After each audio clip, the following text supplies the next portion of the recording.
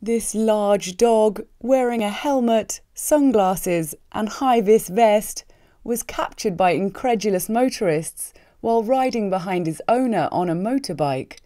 The footage was captured on a busy road in the Uruguayan capital of Montevideo. The laughing man filming from the passenger seat of a car records the bizarre sight from behind, hedging on the driver to pull up next to the motorbike to capture the dog's face. The car manages to pull up alongside at a red light just as the dog turns its face towards the camera with its tongue out and sunglasses resting on its nose, causing the people in the car to burst into laughter.